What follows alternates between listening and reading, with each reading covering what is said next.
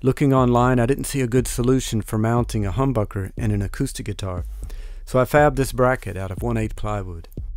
I used plywood for strength and glued the pieces together with a strong wood glue.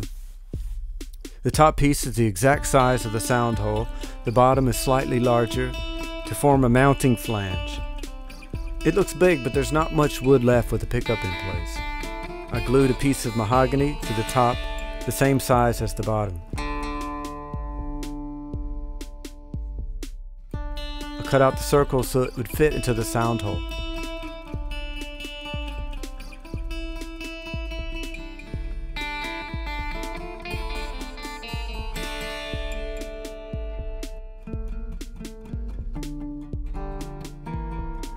It's not easy to cut and form something this tiny with these tools, but I pulled it off.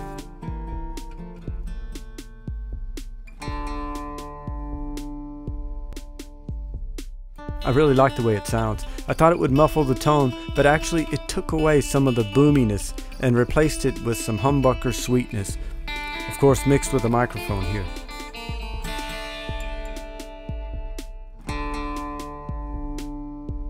I took a lot of time fitting it with the Dremel tool. It had to fit well so it wouldn't rattle.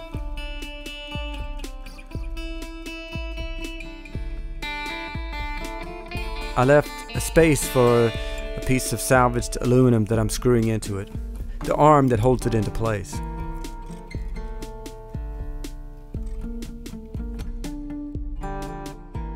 I put felt on all the surfaces touching the guitar and blacked it out and wired it up.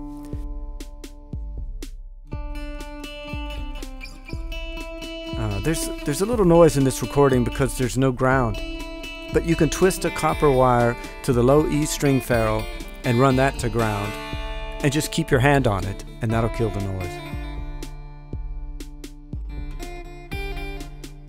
This is what the finished product looks like. It looks metal, which ain't bad. The tone is quite nice. It's something you can do with your old pickup and some scrap wood.